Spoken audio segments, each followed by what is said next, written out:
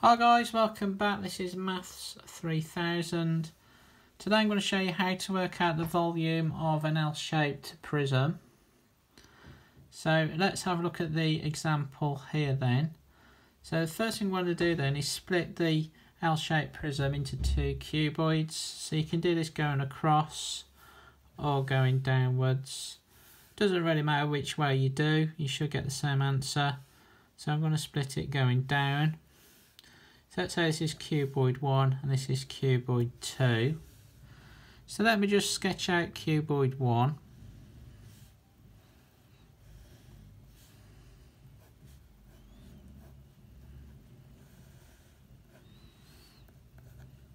So the cuboid 1 has a height of 8 centimetres. It has a length of 2. And this length here is this 5 here. So to work out the volume of a cuboid, you do the length times the width times the height. It doesn't matter which order you do these in, you'll get the same answer, as long as you multiply the three sides of the box. So let's just do 2 times 5 times 8. So 2 times 5 is 10. 10 times 8 is 80, and that's centimetre cubes. So that is cuboid 1. So we now can look at cuboid 2. So again, I'm going to sketch this cuboid out, marking in the dimensions. So it has a length of 7, a width of 5, and have we got the height?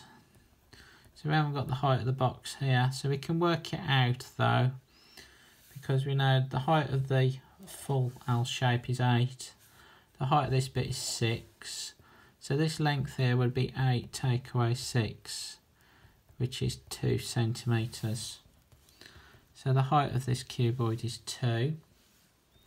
So again, to get the volume, we do the length times the width times the height. So the length is 7, the width is 5, the height is 2. So 7 times 5 is 35, 35 times 2 is 70. So that is the volume of our second cuboid. So then to get the volume of the L shape, we just need to add these two answers up here. So 80 add 70 is 150 centimetres cubed, and that's your final answer. So I hope you liked this video. If you did, like and subscribe. Thanks for watching. Bye bye.